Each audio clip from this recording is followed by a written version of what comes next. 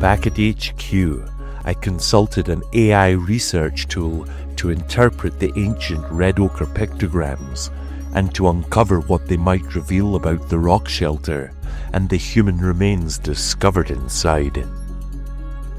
Painted with deliberate precision, the first pictogram depicts a stylized cross, likely used to orient sacred space, marking cardinal directions or a point of spiritual convergence.